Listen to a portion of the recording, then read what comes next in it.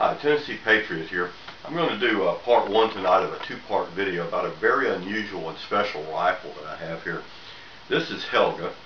Helga is approximately 104, 105 years old, and she started life as a model 1898 GEW Mauser sold to the country of Peru.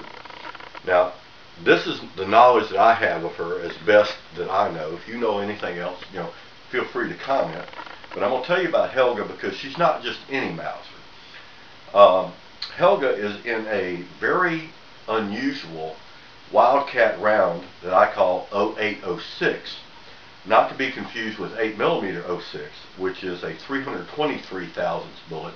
Helga is in a 312 thousandths bullet, the same as the original bore, but she's been rechambered to use a 30-06 cartridge to pack the power behind her. Now, my understanding is 50,000 of these rifles were made and sold to the country of Peru,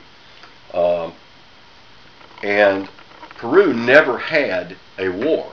So all these rifles that when they went on the open market had very little wear and tear on them, and they became rapidly very popular with bench rest shooters.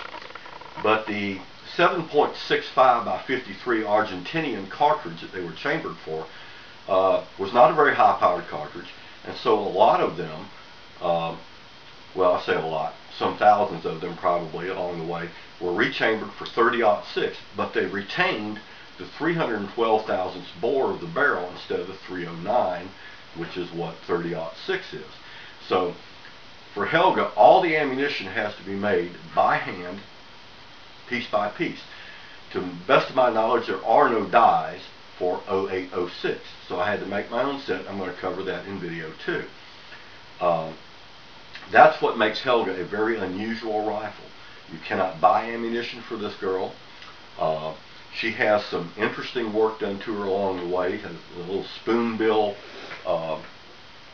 bolt lever here that makes it easier to clear a scope for bench rest shooting. She has some really interesting inlays in the stock, and a nice butt pad was added to her somewhere along the way.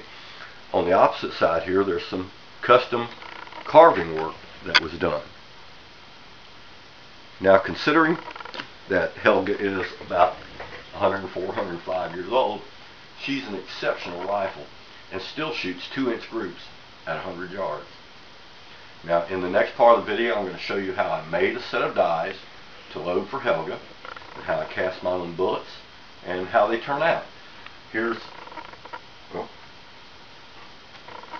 I was going to show you one. Evidently, I put it down somewhere where I don't see it. So you'll see it in video 2. Thanks for looking. Tennessee Patriot out.